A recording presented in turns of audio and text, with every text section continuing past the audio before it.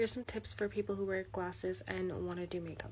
Try to avoid makeup in the area your glasses touch your nose. First of all, you want to use as little product there as possible so you have less to mess up. Because of this, I would recommend a foundation or whatever you're using on your nose matches your skin, because if it rubs off, then it's going to look really strange if your skin is a different color underneath. Also, something that helps makeup stay on in an area really well is eye primer. It prevents oils from coming through so well. When it's like waxy, it'll just help the makeup not break down with oil when it's like rubbing against your glasses especially.